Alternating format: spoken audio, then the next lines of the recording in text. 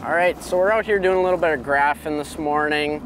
We're out on some of these main lake humps. The fish are just kind of in that stage where they're grouping up together, getting in big wolf packs and just starting to move out into deeper water. And so we're on kind of the sand, gravel hump here.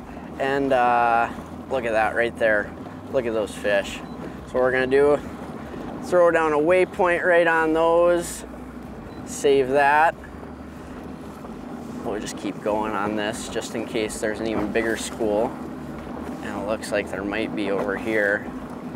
But, well, we're gonna turn the boat around, maybe move off of those fish just a little, and let's see if we can't catch one of them. So boat positioning is such a big deal, you know, especially if you're in and around a group of pressured fish. You know, we have the boat sitting in 23 feet.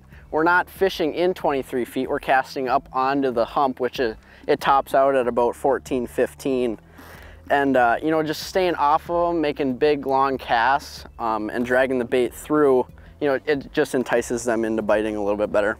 So what we're fishing with out here on this hump, we just got a mustad football head, and then rigged on it, we have a 3.8-inch power swimmer from Power Bait. You know, just crawling it right on bottom. These fish seem to be really relating to the bottom in these schools, and so just barely crawling it along. You know, I have a little bit slower gear ratio reel, just really trying to slow it down, keep that thing in contact with the bottom, and just grind it back to the boat. There's a fish. Feels pretty good. Oh yeah, big smallmouth. Oh, that's a nice one. Crawling it right on bottom. That was like second cast. We were just graphing them on this hump, spun right around, backed off of them a little, casted right where they were. And look at this sucker. It's a nice looking fish. Look at that.